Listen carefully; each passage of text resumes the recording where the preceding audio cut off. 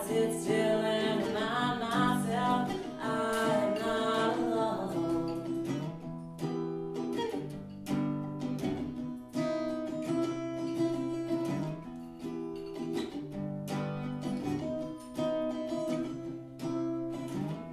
As hard as it is to color outside the lines, it's even harder to have the wrong coloring book to begin with. And there are kids who want to be the blue or the pink that the world recognizes as right when they were born into the wrong color. When their mothers held them under the wrong balloon, it should have said, "Congratulations! It's a tough fucking road ahead."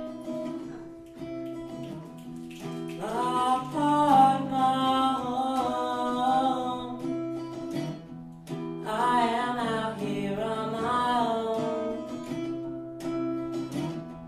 My partner home, gotta sit still and remind myself I am not alone. But it could have just said love. Let's just say love instead of he, instead of she. Let's call them everything. Because it's for shame that names won't fit any better than clothes that don't fit. Some days a dress is barbed wire knit onto the flesh of a boy crying, "Help me! I am so lost, and I want to go home."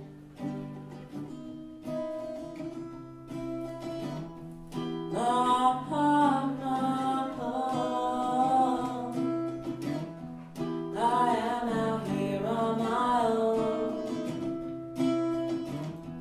My partner home, gotta sit still and remind myself I am not alone.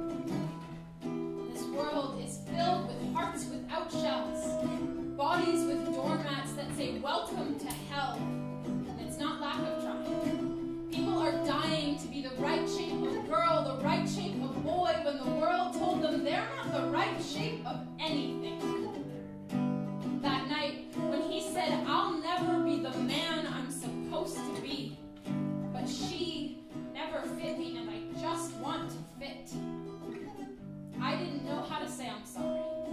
So I just held him in the rain. His body gave way, fell to pieces in my outstretched hands, the wreckage sobbing against my chest until all that was left was a cleft heart, torn between trying to fit into his own skin and trying to stretch his own skin to fit him. His skin begs for normal, like a dying plea, like a prisoner on death row begging to be free. And later he said he wished he'd never said normal when he tried to tell me what he wished it would be. He knew when he said it that it meant breaking down every shelter he'd ever worked to build, and in a single second, a bomb can drop.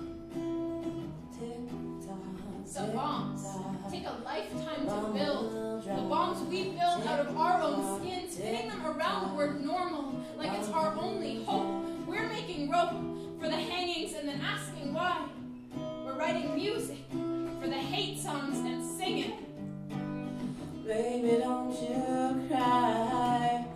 Oh, baby, don't you cry. Those songs are so loud, they keep him awake, but it feels like a nightmare and he can't break free. He's so tired. I just want to wrap him in sleep, lift him up to the stars and say, "Look, this is beauty."